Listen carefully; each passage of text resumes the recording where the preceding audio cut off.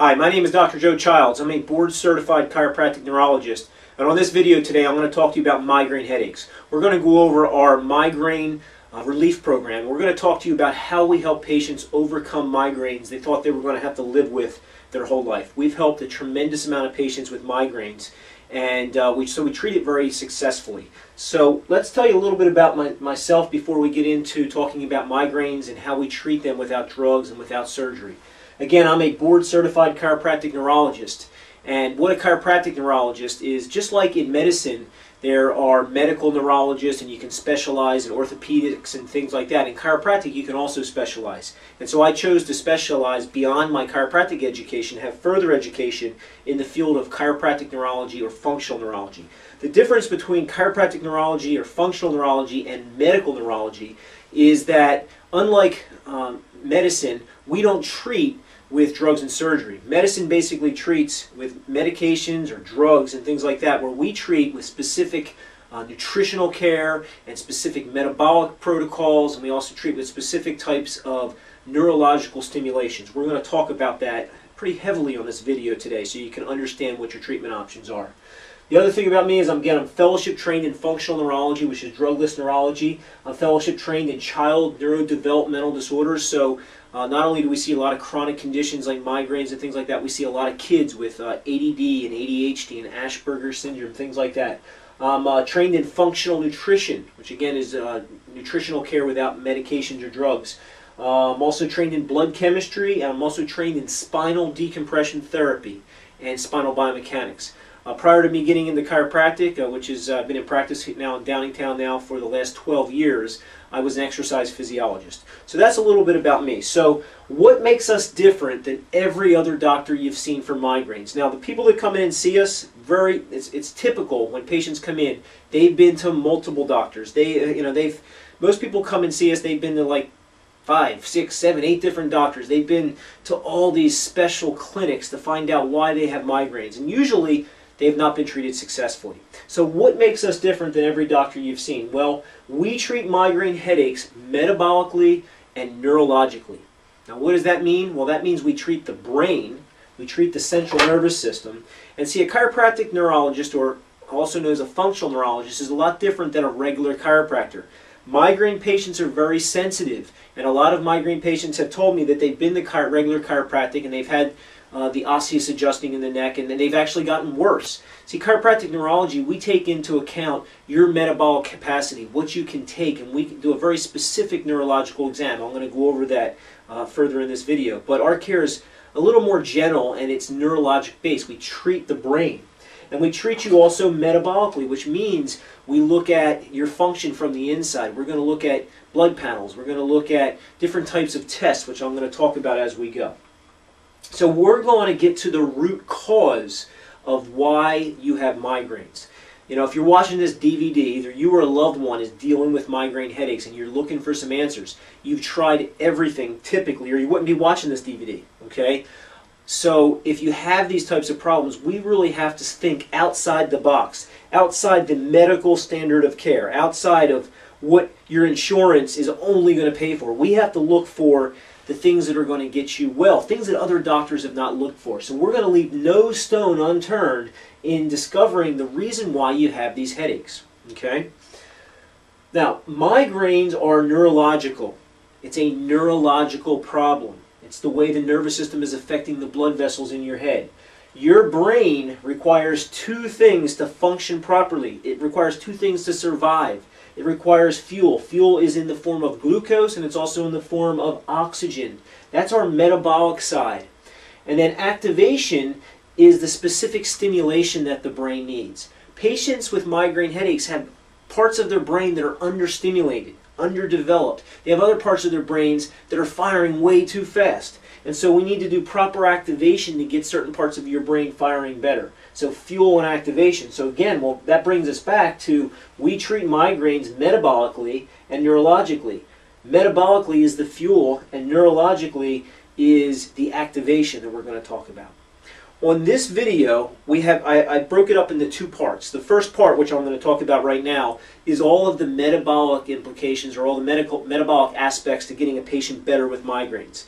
On the second part of this video, which I filmed at another time, what's going to happen is you'll watch that. I'm going to go over the causes of migraines from a neurological perspective, and I'm also going to go over the specific types of neurological care that we do to help patients with migraines. We're going to have you understand exactly why you have migraine headaches in the second video.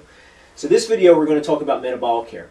So when a patient comes in with migraine headaches in their office, we're going to run a complete metabolic panel. We're going to run a lipid panel. We're going to need to run a complete blood count with auto differential, which is going to separate out the red and the white blood cells. We're going to run a thyroid panel. We're going to run thyroid antibodies. We're going to run TPO antibodies and TBG antibodies. We're going to run a very broad metabolic panel. Now, it always comes up at this point, but Dr. Childs, I've already had these tests and they're normal, according to your medical doctor. Now, here's the thing. Lab ranges are inaccurate. When your medical doctor sends you out for blood work, and on the one side you have all of the ranges that you are, on the other side you have the ranges that you should be, well, that's looking at what's called the laboratory range, the laboratory values. The laboratory values come from, most people don't even know where that reference range comes from. I'm going to tell you right now. It comes from all of the people giving blood in this country. So when you go and you give blood and you sit down and you look at the people giving blood, those people are usually, the high percentage of them are very unhealthy people. So they look at the average of everybody giving blood. So that's very broad. It's very inaccurate. And you're not going to be healthy if you're just trying to stay within those lab ranges. We use what's called the functional lab values. And what the functional lab values are the optimal ranges. And so it's very important to understand this. In fact, you can go to our website, www.askdrchildsdrdr.com, and we have a whole video on the difference between the laboratory ranges and the functional ranges. But the functional ranges are optimal ranges, and that's the average of all the people that don't have symptoms, all the people that are completely healthy. And that's what we want you to be in. So if you're going to get rid of your migraines, you've got to be real tight with that. Okay? So again, this is why you can go to your medical doctor and they'll say everything is normal with your lab values, but you still don't feel good. You still have migraines. You still have some type of chronic health problem. Okay, so we've got to be a little more specific. I'll give you an example. Glucose, the functional range for glucose, the optimal range is 85 to 100. The laboratory range, or a much broader range, the one that you would look at when a medical doctor would look at, is 65 to 110. That means you could be at 109 or 110 and you're not really considered hyperglycemia or too much insulin or too much blood sugar. But do you understand that? So we have to look at it tighter. Or you could be 65 or 66. That's what we consider a reactive hypoglycemia, which could totally cause you to have headaches. It can spur along your headaches big time. But in a medical value, that's going to look normal. But from a functional range, looking at a doctor that does integrative medicine, that's not going to be normal. We need to get that in tighter values. Okay? So metabolic care, the other thing we're going to run is we're going to run an adrenal stress index. Patients with migraine headaches, their adrenals are usually shot. They're usually fatigued. The adrenals are the stress glands that sit right above your kidneys, and they secrete cortisol, they secrete epinephrine, they secrete what's called catecholamines and things like that. And so we can run this salivary index, which will let us know how your cortisol levels are rising, or the values of your cortisol levels in the morning, in the middle of the day, at night, and there's a certain range that they need to be at. So some patients have too much cortisol, some patients have too little cortisol, and that really affects their blood sugars quite a bit, and it can cause insomnia, it can cause a person that wakes up in the middle of the night, it can cause migraine headaches. So this test is a must if you have migraine headaches. Again, adrenal stress index, essential for patients with migraines. It basically comes out like this. We're going to get a complete circadian rhythm of your cortisol profile. We're going to look at your cortisol burden. We're going to look at DHEA. We're going to look at all these different hormones and all of these, which are cortisol hormones and different hormones that your adrenal glands secrete. And we're going to get an idea of what's going on with your internal environment of your body. Okay? So the next thing we're going to talk about is sensitivity testing. Sensitivity testing, again, is essential. What we do with sensitivity testing is we test the big five: gluten, casein, egg, soy, and yeast. Patients with migraines almost always have a sensitivity to one of these foods. Okay, gluten, casein, soy. Gluten is one of the big ones. In fact, there have been studies, lots of studies, on patients with migraines. In a lot of cases, they are gluten sensitive, which creates inflammation in their brain. So we want to run the test here. Okay. Now, how do we know if you have food sensitivities? Well, most of the time, patients have really no symptoms at all. You don't have to have gut problems. But if you are a person with chronic pain or fatigue, chronic indigestion, fullness after meals, bloating after meals, frequent loose bowel stools, constipation, vomit often, mouth ulcers, things like that, then you definitely need to run the test. But you could just have migraines, or you could have fatigue, and it's due to a food sensitivity. The trouble with the food sensitivities is your immune system reacts to these foods, and it creates what's called an autoimmune problem. We'll talk about that more in detail when we talk about the autoimmune test that we need to do. We run an intestinal permeability test. It's called a leaky gut syndrome test. A lot of patients, and this is tied right into the food sensitivities, but a lot of patients with migraines and other chronic conditions have a leaky gut. Now, your gut wall is supposed to do one thing. It's supposed to separate the internal environment of your gut, which is really the external world, to the inside of your blood vessels. So basically, when you have a wall, your gut wall, you've got the blood on one side, on the other side you have where the food is coming through. Now, the only thing that should get through the gut is highly digested foods, or foods that have been digested down to amino acids and the smallest constituents that they can be broken down to. And so if protein comes down, it needs to be broken down from protein to peptides to amino acids, and the only thing that should slide through that gut is the small particles. What will happen is, if your gut is leaky, kind of like a screen door is only supposed to allow air in and keep the bugs out. But if you got holes in your screen door, what will happen is now bugs can get in. And that's kind of the same thing that happens with a leaky gut. The gut becomes more permeable, and now you get whole protein molecules, you get peptides that get through into your bloodstream. Now, when they get into your bloodstream, what occurs is your immune system, which is supposed to be looking for bacteria and viruses and cancer cells and things like that, which are proteins in themselves, or peptides, thinks that the food is, or whatever goes through there, whether it's a gluten protein or whether it's casein protein, it's foods that aren't fully digested to get through that leaky gut. Your immune system reacts and it attacks those molecules, and it creates inflammation.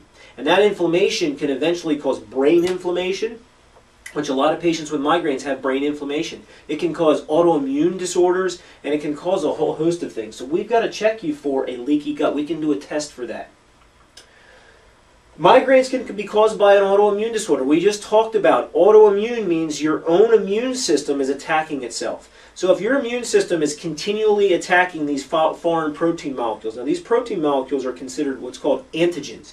An antigen is a protein molecule that your immune system attacks. So let's say you continually eat gluten and you're sensitive to gluten, which we can tell by running the test. If you're sensitive to gluten, then that's an antigen, and that antigen will then cause an immune reaction, and eventually the immune system starts to get tilted in the wrong direction and it starts to attack itself.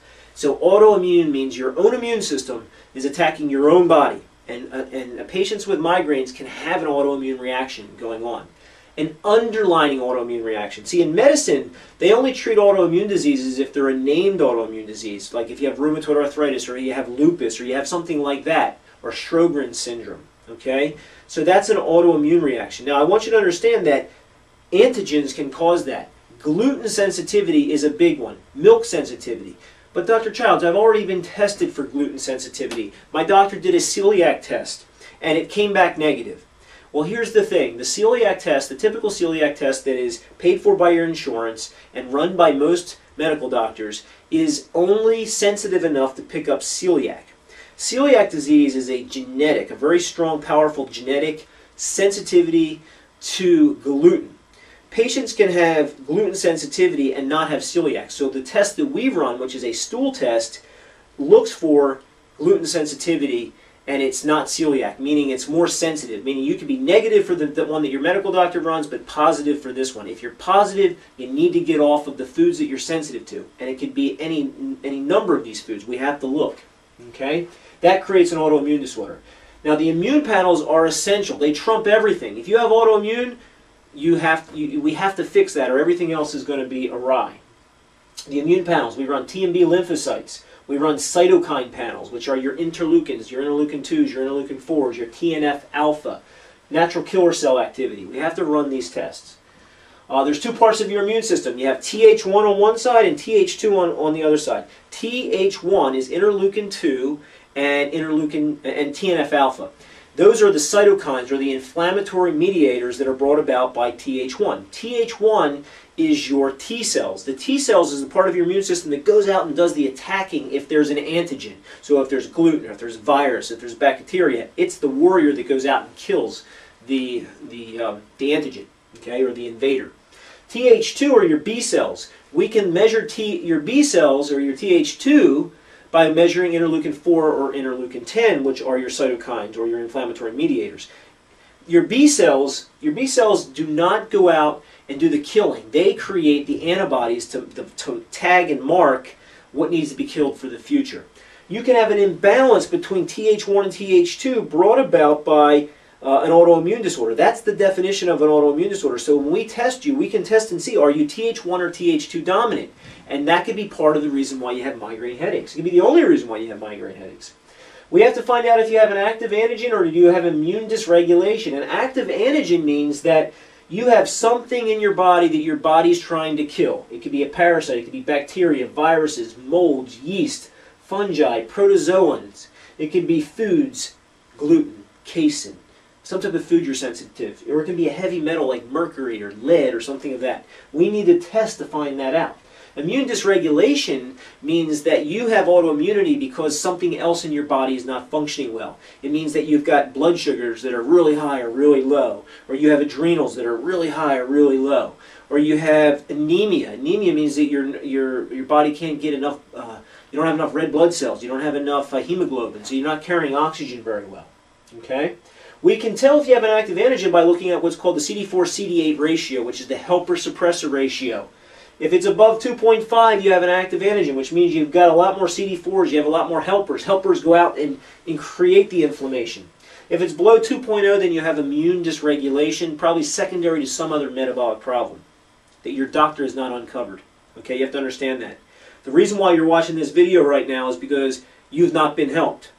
Okay? And if you've not been helped, or you've come to our office, the reason why people come to our office typically is they've not been helped by the traditional standard of care. So we need to run these tests. We can run something called a DNA stoichology profile, which is to determine your gut composition by testing DNA. It's going to let us know, do you have any parasites? Do you have dysbiosis, which means a lot of people who have taken a lot of antibiotics, they get a lot of yeast buildup and not enough healthy bacteria in their intestines. Okay, so we can run that. That's a stool test. We can test you for H. pylori. H. pylori is a upper GI bacterial infection. We can test you for inflammation, which is C-reactive protein and homocysteine. Patients with autoimmune usually will have these up. We can run neurotransmitters. Neurotransmitters are like serotonin, GABA. We can test your dopamine. We can get an idea. We can do some screenings to find out what type of neurotransmitter support you need. That may be essential for your migraines. We can run hormone panels. We can run female hormone panels. We can run postmenopausal, premenopausal female hormone panels. But I'll tell you, the hormone panels only, if you have a problem with your hormone panel, the way we fix that is by fixing your adrenals, by fixing your blood sugar, by fixing the autoimmunity. So in and of itself, it's not like we're going to look at the hormone panel and say, we got to do something to alter your hormones. What we need to do is get your metabolism functioning better, your insides working better, and then your hormones are going to be better. Does that make sense to you? So the hormone panels are not the end all. Okay? Glutathione. So once we find out what's going on, what you're sensitive to, we find out what your blood sugars look like, we find out what your thyroid looks like. We've run an extensive thyroid panel, not just with TSH. We're going to run thyroid antibodies. We're going to run free T3. We're going to look at free T3, T4, we're going to look at T3 uptake, we're going to look at all these things. And then we're going to put you on a specific nutritional protocol of supplements and nutrition to get your your metabolic system functioning better. So we're not going to give you any drugs to get this normal. We're going to put you on a specific type of diet that's going to be perfect for you, for your particular problem and your headaches, based on your chemistry. Not just based on, hey, try this supplement because we think it's good for you. Okay? So that's important to understand. We also use glutathione. Glutathione is very important. It's the mother lode of all antioxidants. So most of our patients with chronic conditions, they need to get on some glutathione. Glutathione really helps protects your body from oxidation. So that's basically what we do metabolically. Now the question is, have you had all these tests performed? Have you had doctors perform these tests? And the answer is no. The reason why your answer is no is because most doctors, unless they think sort of outside the box, they only use the very narrow medical standard of care. Now, what do I mean by that? They're only going to do this certain testing for patients with migraines. The standard of care is try this drug, try that drug, try this drug, take Imitrex. That's basically what they do. Okay? Even though there's tremendous amounts of research, see, insurances want to keep this standard of care outside the standard because they don't have to pay for it. So you have to understand that there are things outside that standard of care which can help you, and there's tremendous amounts of research behind it. But before it gets into the standard of care, it's going to take you 20, 30 years before it gets into the standard of care. And that's the reason why your medical doctor has not run these tests because, again, it's not considered the quote-unquote standard of care. But here's the question. You've had migraine headaches for how long? Right? You've had them for, let's say, 15 years, 10 years. Have they been changed? Has anybody corrected the problem? No. Then you need to think outside the box. Okay? Well, Dr. Childs, can't my medical doctor run these tests for me? No, your medical doctor can't run the tests because he would have already run them already. Does that make sense? Your medical doctor would have already run the test already. And it's not like he's holding back and he knows all this information and he's going to run them eventually. No. He doesn't know this information. We have to take special courses, weekend courses. 2 weekends a month we're out of town to learn this information. This is cutting edge information in helping patients with chronic conditions. So that's the metabolic side. We need to run those tests. Now what I want to talk about is the neurological treatments based on specific neurological testing. That's going to be a separate video. It's going to start here in just a minute. And we're going to talk about the types of headaches that you can have and what our neurological protocols are. So thank you.